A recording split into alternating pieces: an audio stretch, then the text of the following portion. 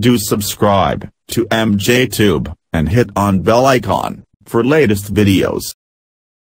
Hey guys, welcome back again. I'm MG. In this video, I will show you how to fix Windows installer not working properly or any type of error occur while installing any program. So let's see how to fix this. I will show you two easy steps. First, just right click on your taskbar and then click on Task Manager. Here go to Services and find the MSI.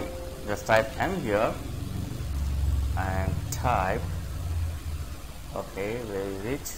Sorry. Go to Services and here type MS. Okay, this one, MSI server. As you can see here, it's stop. Just you need to right click on this and click on Start. That's it. Just click on Start and it will start working. So the first method. If you not find here this option, then go to Start and here type Services like this. Open the Services and the Services. You need to find this Windows installer like this. Go to Windows installer here. Where is it? Here, Windows installer. Just double click on this and here click on Stop and then start it again.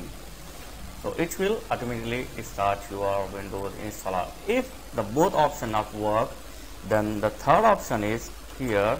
Go to CMD and open the command prompt as an administrator, and here you need to type a simple code. I have given this code in my video description link.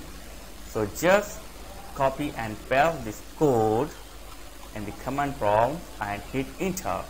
So paste this code and hit enter. You need to hit enter after each and every code. Remember, hit enter after each code. So just copy paste this code, hit enter, copy paste this code, hit enter, copy paste this code, hit enter, copy paste this code and hit enter.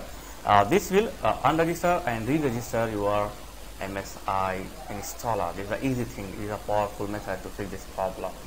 So just copy paste and hit enter each command. Thank you.